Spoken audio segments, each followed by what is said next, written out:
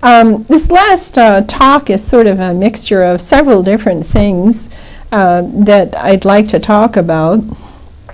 First of all, we talked in the last talk, we mentioned about using forgiveness meditation in order to clear the path away so that you can then practice the Metta meditation, or you can practice the breath meditation. Some people ask me, why do we use the Metta meditation? And we use Metta meditation because most people really need to use the Metta meditation in their life right now. And also because we see how much faster they make their progress going through the different levels of understanding as they develop their practice, and how easy it is for them to learn the practice and to immediately start to have a much deeper understanding of the Dhamma. So we've been talking a lot about the meditation and about what the Buddha was doing, shifting from unwholesome to wholesome. And when we're teaching Metta, we are not teaching it the same as much of what has been written about, and I just want to talk just a little bit about that. What we're actually teaching is called breaking down of the barriers, and we're teaching the Brahmaviharas. So we are training people in Metta, which will naturally evolve from the heart area, okay, and move upward into the head, and then this will change naturally into a state of karuna, and then from there the person starts experiencing some of the different states of the levels of understanding and some of the deeper states.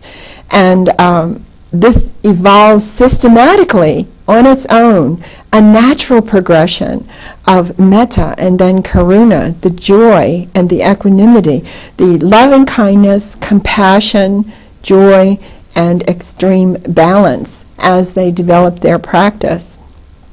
Now, when the Buddha is talking in the Subha Sutta, he is talking in the Majjhima Nikaya in reference to the monks abiding, pervading 1/4 of the mind imbued with loving kindness, and then the second, and likewise the third, and likewise the fourth, so above, below, and everywhere, and to himself. And he's doing this first with the loving kindness, but then he doesn't do it with the compassion until the compassion naturally evolves.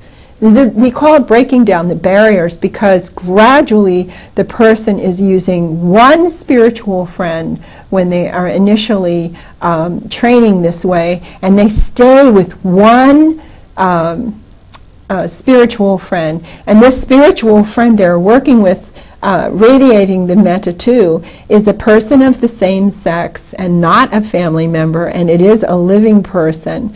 And then they keep working at sending it to that person until that person smiles back at them. And when the person smiles back at them, or they have some feeling the person has reacted to the loving kindness, at that point then they come back to the teacher, and we take them through a series slowly of the different kinds of persons who can be, the metta can be sent to, with the teacher following along with them. And we can do this with a person across the internet, and as long as they're truthfully telling us their reports and working with us, we can do this with the person across the internet step by step, and we train the person to work with the terminology that we're using in discussing this this meditation. Now, teaching a person the terminology, one guy got very upset with me saying, why do we have to say it that way? Well, because when we're in France we don't speak Spanish, and when we're in Germany we don't speak Italian. Okay? And when you're coming to our center and you're working with the meditation the way we're teaching it, with the terminology that's very clear and easy to understand for the student, we just want you to learn those terminologies so that we can all communicate on the same page. And then it makes it easy for us to stay in touch with you. It makes it easy for us to be able to coach you at a distance, even if we are talking on the same level. So that's how we're training, and the person has a unique experience with this metta over a period of time, and the karuna once they come to understand that metta was not something to just visit and go through, it was, let's put it this way, metta was a power that needs to be developed. Karuna is a power. Joy is a power, and equanimity is certainly a power. You don't develop a power by going boom, boom, boom, boom in 30 minutes and going home. This is like putting a cherry on top of the cake and saying that's what metta was. But metta permeates the texts hundreds of times in the Majjhima Nikaya versus 8 times or 9 times with the breath meditation.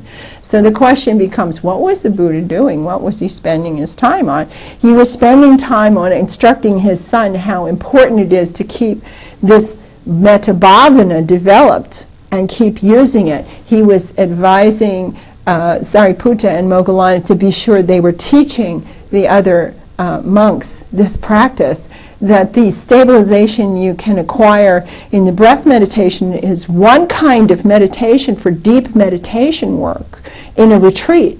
But it's not so easy to solve life's problems by using the metta, the breath meditation, as it is using the metta or the karuna, because metta and karuna is a power. And it's a power that is unbelievable. You can walk into a room where everybody's angry, start turning on this power, and everybody in the room will become lambs instead of lions. And we've seen this happen. And we've seen people who are afraid to go in to get a raise, to talk to somebody to get a raise and talk to their boss. They're assuming everything's going to go wrong and nothing's going to go right, and they've predetermined this ahead of time. But instead we have them send the loving kindness towards those people until they go into the room. And when they go in the room, what happens is everything goes right, and you end up getting everything you want, and you leave, and everybody's happy. So you have to experience this to really understand how it's a power, and it can shift people very easily. If you go to YouTube, there are 2 films I always encourage people to look at, and the one is called The Bodhisattva. And if you go, it's a story of a man who rode on a subway train. Go and see the Bodhisattva film. It's a very short film. It couldn't be more than 10 minutes long. It's really worth your time to understand the power of happiness, the power of a smile, the power of this metta permeating from someone and what can happen. And the other one, the other short film that I would really like you to see, if you don't think that you can affect the world around you, if you're determined that is not the case, I want you to go see a film that is 17 minutes long, and it's called Validation. You put that into the YouTube list, or you can Google it. Validation is the name of this short film, and it's amazing what a person can do for people by a simple act of kindness. And this is what you'll see happening in this film, in the story. So having said that about this, the power of metta is very remarkable, and working with the reason for working with a single spiritual friend is to develop your own feeling of the loving kindness in your heart, to get it to flow. If we practice loving kindness from the angle of a mantra, of just reading it and then going home, we feel great that we practiced metta. But what did metta actually do? It didn't really do much. It didn't really do much. And over a long period of time, a lifetime of doing it this way, I think it softens the person. I think it makes them so they're kinder, yes, but it doesn't repower that metta has. So letting go of the mantra effect of metta, taking it back to actually learning how to release it. You have to have it first in yourself. I cannot give you this. This is a piece of a pen. I put it down. I cannot give it to you, right? I don't have it. But if I have it in my hand, I can give it to you. So I have to have metta for myself. I have to love myself before I can love other people. This is a very simple principle of I can't give it to you if I don't have it. So that's a simple one. Now, the power of meditation in life can be measured in a lot of different ways. One of the interesting points is about equanimity. Equanimity, what is that? Now, we have some interesting ideas about equanimity. One commentary says equanimity happens in the fourth jhana. That's it. That's where it happens. And the reality of practice is you can't get into the first jhana if you don't have a reasonable degree of equanimity. And I look at it, I finally got a way of explaining it to people. If I take my hand and I say, to get in the first jhana, you have to have this much equanimity. It has to be something, it's not just loose, it's standing on something. The second jhana can be experienced with a two-legged sort of equanimity, okay?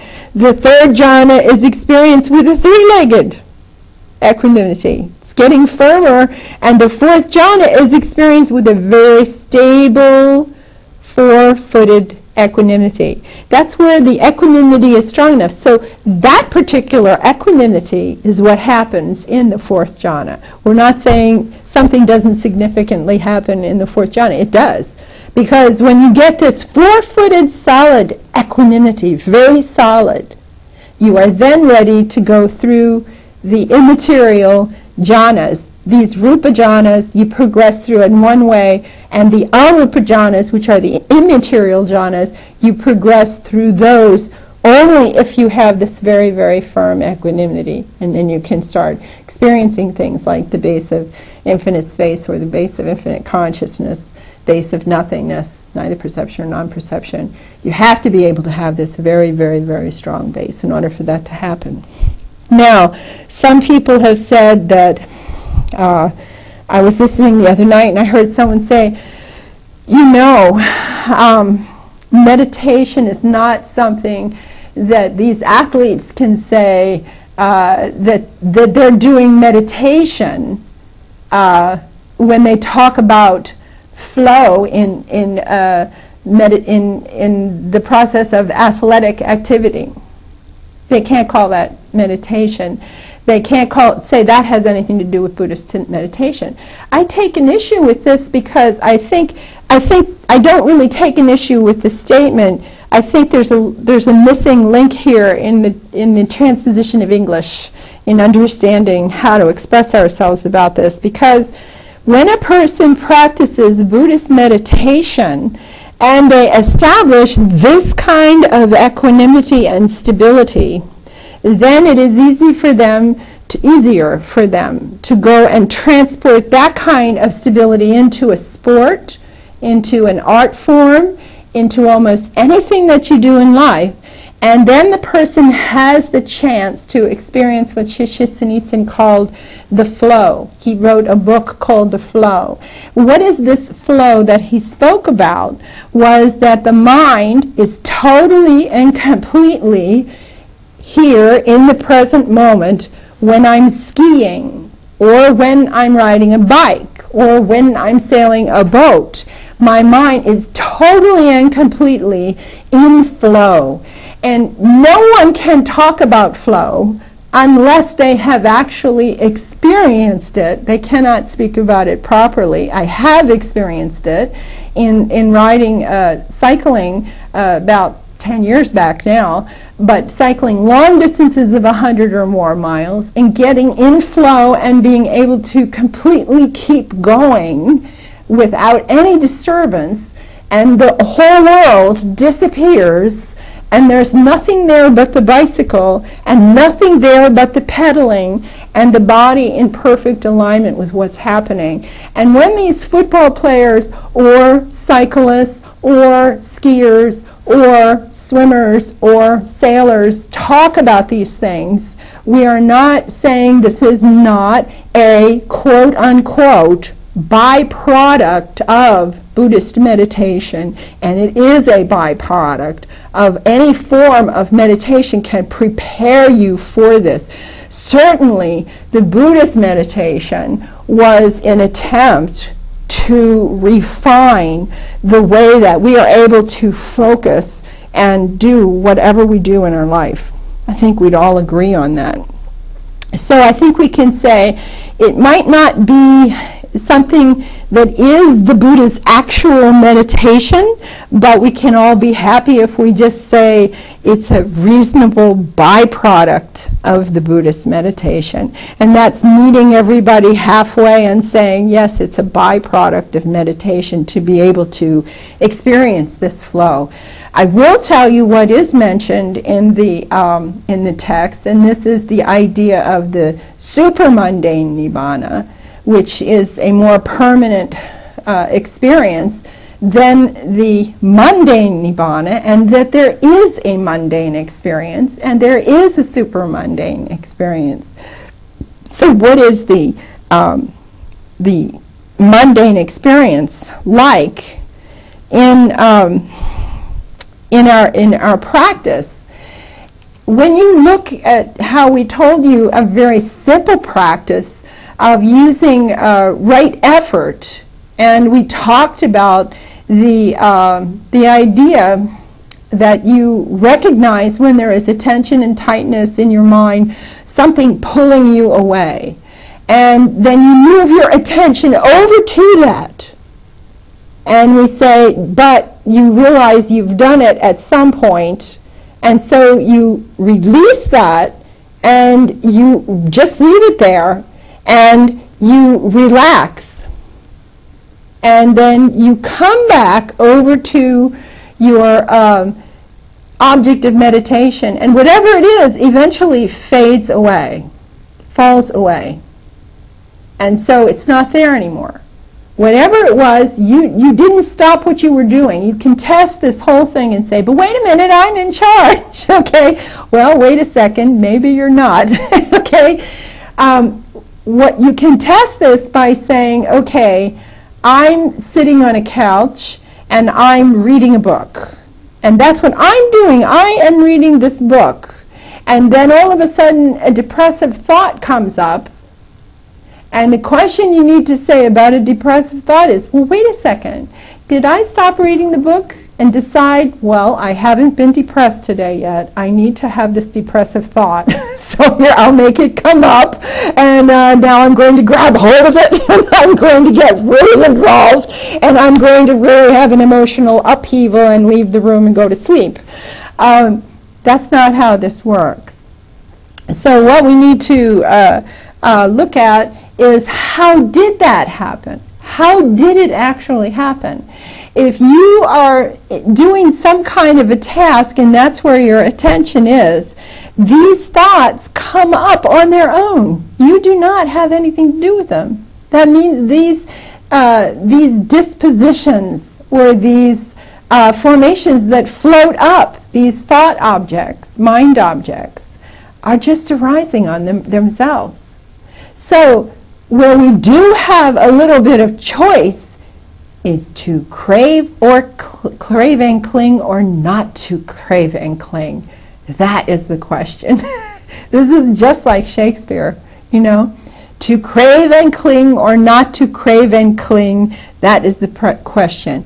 Do we choose to become involved with what arose? Okay, do we choose to grab a hold of it and not like it, and think about all the reasons we don't like it, and it's reminding us of what? It's reminding us usually of the past. It's reminding us of the past. Or it's something we're worried about in the future and it's popping up because of that. Let's let go of that. The mundane experience sits like this. When something does come up, and you reach over and you grab a hold of it, when you release it and you relax and this fades away. And then you smile and return. Right there, right here, in this little space where you relax and you return over, there is a tiny, brief, oh so small, cessation of suffering that you can see and experience, enough to confirm for you that there is such a thing as the cessation of suffering. And what is the cessation of suffering? The cessation of suffering is the cessation of craving and feeling. Craving and clinging. I'm feeling tired here. The cessation of craving and clinging. And that, the cessation of craving and clinging, is the cessation of suffering, is a tiny cessation point of a cessation state. This is Nirodha. But it's a brief, I'm right here, okay, bye. That's what it is. It's not, I've reached Nirodha and here I am. Okay, it is just a brief, you just saw me, okay, bye. That's what it is. But it's big enough for you to understand that it is real. So, the reason I'm pointing this out to you is, one of the things that we forget sometimes is that in the process of our development, we go through a stage where confidence comes up. It's a point on, there was a chart that I showed a little bit earlier. I showed a chart that showed the development in the Upanisa Sutta, and in that development, there was a point called knowledge and vision of how things actually are. When you experience that, you begin to grasp, you begin to understand that every single thing that arises when you're in meditation is happening the same way. Mind is meeting a mind object. Mind consciousness is arising. The meeting of the three is mind contact. With mind contact as condition, mind feeling is coming up, felt as pleasant, painful, or neither painful nor pleasant. Now, with this pleasant feeling, if you delight in it, welcome it, and remain holding to it, then the underlying tendency to lust is inside of you. And if the painful feeling arises, and you sorrow, grieve, and lament, and weep, beating one's breast, and become distraught, well, then the underlying tendency to aversion is in you.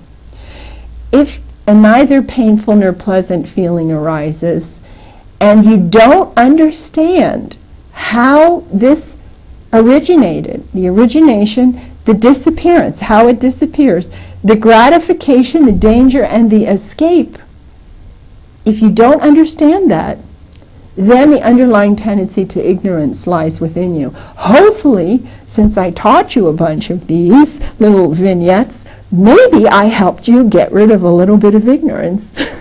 Maybe I gave you enough knowledge to get rid of a little bit of ignorance. And you're looking now at how this actually works, because it's really exciting, okay?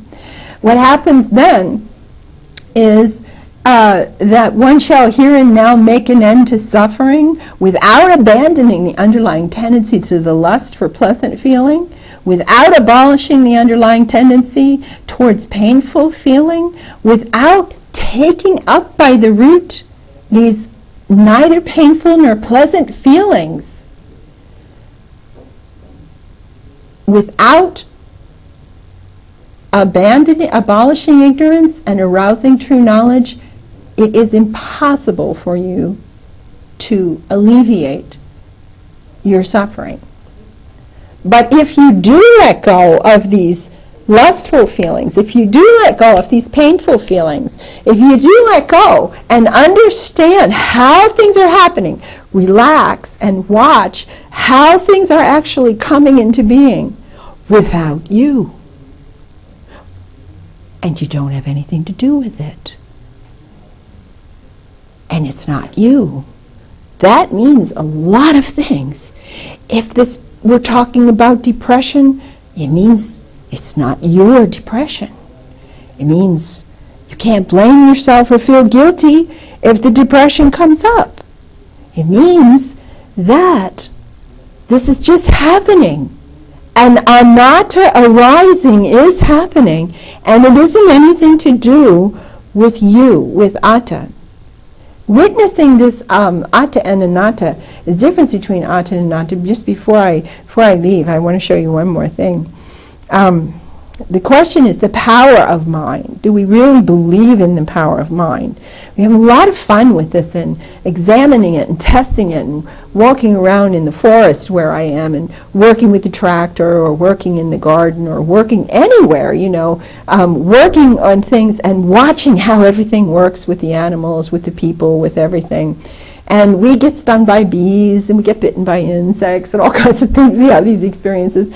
And one of the things we realized was if you have a bee sting you or you hit yourself with a hammer, for instance, if I just take my hand and I just hit myself with a hand, if I start thinking about the sensation from hitting myself, it will stay there on the clock, on the table. It will stay there.